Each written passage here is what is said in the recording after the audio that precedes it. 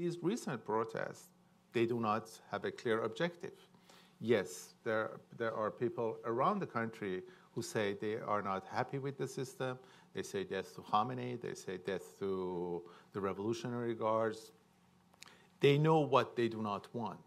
But I have not heard even one slogan about what they want. One clear example of like what is the clear objective.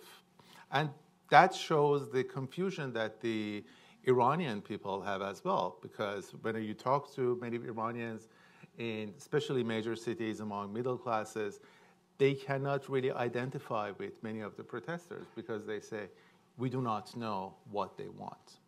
And at the same time, because of the desperate situation of many people around the country, because of the sheer poverty, because there are so many people who have nothing to lose, there is some violence. And there are some people outside of Iran who are inciting violence. So there's, for example, a person who lives in this country. He has a challenge for people to torch mosques or banks. And he has some followers. He may not be a leader. He is his name is Mohammad Hosseini. He's a former game show host in Iran. He's a cross between Drew Carey and Howard Stern. Imagine if you had a revolution in Iran led by Drew Carey and Howard Stern. So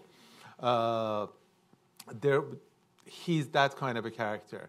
And he's asking people to torch mosques and to torch banks, and they do it because they're just desperate for change. And that has alienated many people in Iran as well who do not want to be associated with this because they think that it can lead to Iran becoming something similar to Syria. And the government has been very good in terms of taking advantage of people's fear for security. And as you, Suzanne knows better than I do, that Iranians have always, that fear of lack of security has always been the primary fear for Iranians. In the early 20th century, when there was chaos in the country, when people could not travel between cities, Reza Shah, the father of the Shah, took over the country. He established certain rule of law, and people were happy with his rule for a long time. Then, during the 1953, there was chaos on the streets. Mossadegh seemed to be out of control. People, when there was that coup, people did not come to the streets and support him.